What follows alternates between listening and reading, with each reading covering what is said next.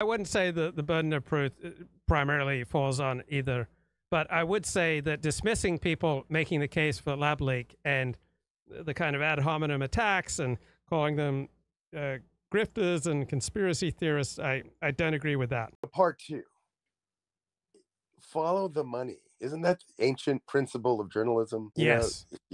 And it always seems as though those with the most to lose have the most invested interest in promoting the thesis that continues their funding. And isn't it clear? They can always use their expertise as a shibboleth to hide behind the fact that they're just simply trying to keep that income coming so they don't have to live in a neighborhood filled with super predators. Every group wants to protect its expertise and circle the wagons. And there are all sorts of professional reasons why virologists would have contempt for the lab leak hypothesis. It would be really bad for them.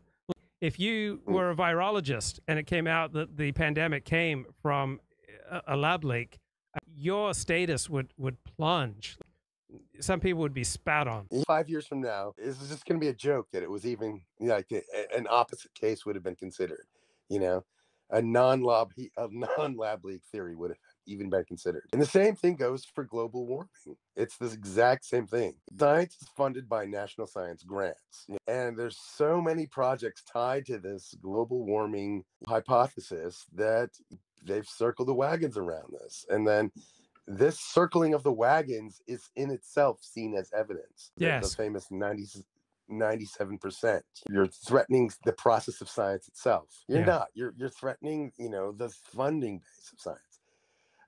If something is incredibly small or incredibly big that your average person can't apply their common sense to it, you can grift on it.